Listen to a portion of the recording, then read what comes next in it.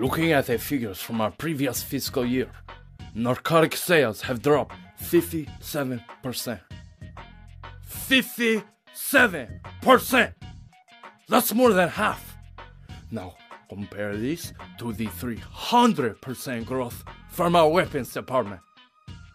But you guys are not from my weapons department, are you?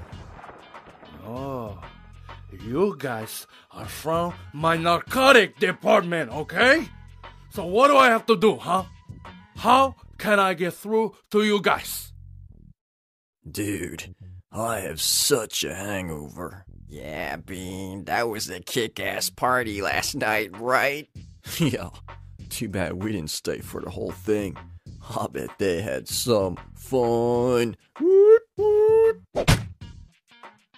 You see, it's easy when you think about it. Crime is on the rise, okay? Some more guns sell because criminals use guns. Hello?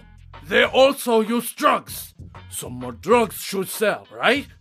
What's the problem here? Now you guys, someone give me a reasonable explanation, okay? Why are narcotic sales performing so poorly? It's all those anti-drug commercials on TV.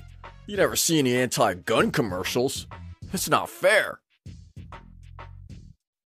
It has become quite apparent to me that some of you do not value your job. Now, that is quite all if you ask me, especially in today's economy.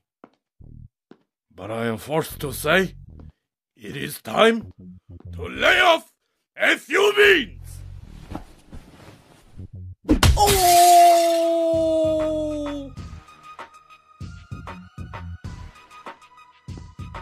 Wait, I have a question.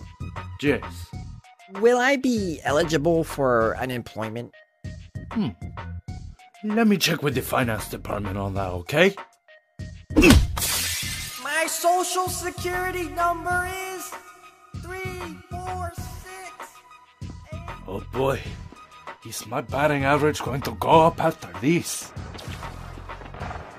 Hang on, let me just finish this level.